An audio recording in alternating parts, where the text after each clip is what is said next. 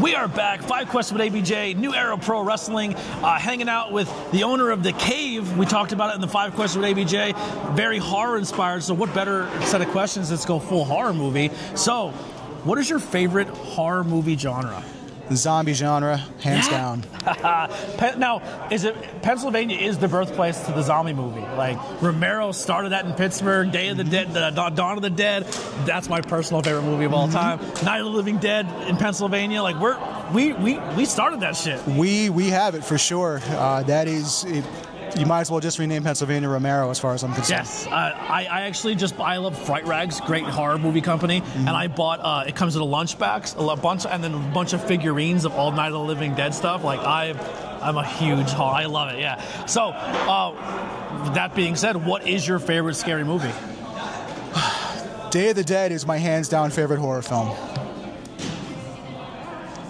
The original from 1985. Yeah, the original Day of the Dead. What got you interested in that movie? Honestly, it was just watching all the other zombie films and kind of going through that library and then, finally getting to Romero's work at some point in my life. I can't tell you when the first time I watched Night of the Living Dead because I don't remember. Yeah. Same with Dawn of the Dead. But then I discovered Day of the Dead, and I was like, holy shit, this is great. Why did I wait so long to actually watch this? And Day of the Dead doesn't get enough love, I think. It definitely does not get enough love. And I know why people don't like it, and I know why the critics hate it. And I can ramble on about this for about an hour. I'm not going to. But it's such a great film. I just love everything about it. The mood, the atmosphere. I also do full movie reviews, so if you have a cool setup at home, we could Zoom call and we could do a Day of the Dead review. I have a horrible setup. I'll give you the whole hour to vent about it. What is your favorite character or part of that movie? The obvious answer is Bub. Bub's a great character, but I love Captain Rhodes. The character, not so much the development because he's a prick the whole way through the film. Yeah. But the lines that Romero gave him and just the way that he delivered everything in that film, he is the villain, but you're also cheering every single time he said the F word or anything like that. You're like, yeah, make him feel it, and it's just great. What is your least favorite thing about the movie or the franchise in general, and what would you change? Going off of Day of the Dead, the obvious answer is the ending.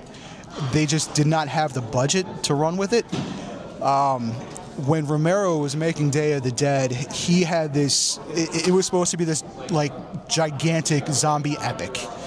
And when they were filming and they were doing all this kind of stuff, the violence of the film was so severe at that point in the 80s. Yeah. It was so, it was critical mass violence, and the studio wanted nothing to do with it. And they were like, Romero was asking, let's just say like $10 million to make the movie. The studio was like, we're not going to give you $10 million to make this movie. If you want to make this movie the way it is, we're going to give you $4 million.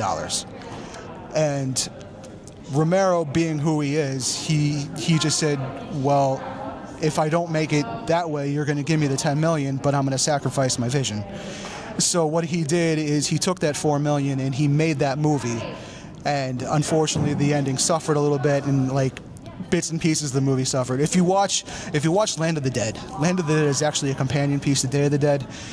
What he did in Land of the Dead was supposed to continue on from Day of the Dead. Yeah. So that's where it kind of picked up on it. It's almost like all the other zombie movies are so hyper fixated on one spot, and then those movies are kind of like zooming it out and showing how it affected the world. Yes. Yeah. What's your takeaway when it comes to watching a good zombie movie or one of those movies? It's the world that Romero created. He did something special with the zombie genre, and it's a treat to watch. Even the last couple sequels, if you will, that he made, they're not awesome by any means, but they're good, and it's what he left behind for us. So they're still a treat to watch. Yeah. I love Romero, but I really enjoy how Zack Snyder's kind of making some zombie movies. I know the Runners are not everyone's favorite. I do like the remake, but that recent one he did with the Vegas one, Like it was like a heist movie as Yes, well. Like yes. I thought that was a lot of fun. I had a good time watching that. That was a good time, and I do like his Dawn of the Dead remake. I thought he did pretty good, and that was kind of like the pre-Zack Snyder that we all sort of know now with what's been going on with him. But yeah, that's a fun movie. I dig it. It was a good. Are we going to get a zombie scent? Yeah, probably coming. That's just so hard to translate because I try to make the scents kind of smell like the name a little bit or kind of play off the name a little bit. Like a funeral home, like patchouli and Frankenmuir. Like we could. like embalming scent or something. We could do an earthy, gravy, wet dirt type scent. We can do something like that. I love that. All right. Well, where can people find and support you? You can hit us our website. You can hit up our website at thecavenepa.com. Again, that's thecave THAECAVENEPA.com. There it is. Stick around for that bonus question. We'll be right back.